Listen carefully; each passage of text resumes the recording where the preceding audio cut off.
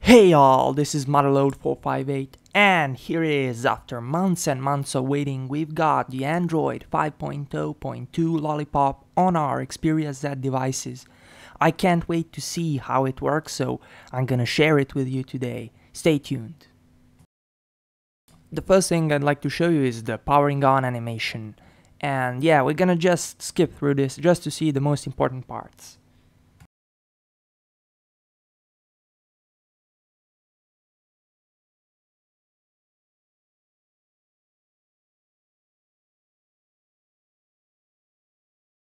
This update has brought the Xperia Z as close as possible to the stock Lollipop, and I must say I really like it.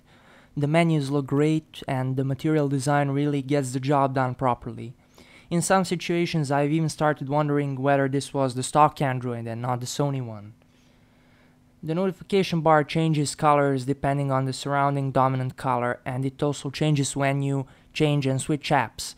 Just take a look here on the Google Play Store. It's turned green just as all the surrounding color.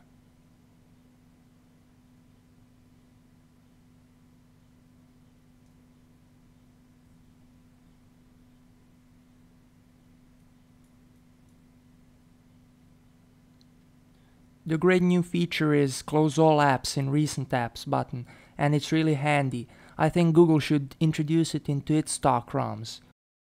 The notification bar has remained the same as the Google one, which is really a surprise to me since Sony always likes experimenting and changing stuff.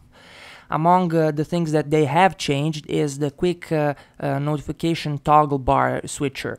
With it you can change the icons that you have in your notification drop-down panel.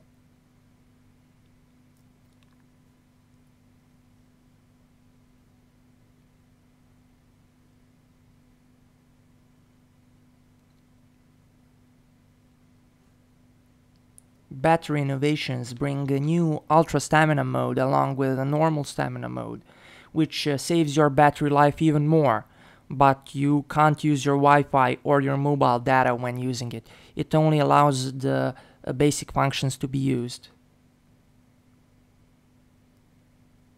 And the Settings apps has never been closer to Google One, and now features only a few Sony modifications such as the Bravia engine image enhancer and similar stuff to that one.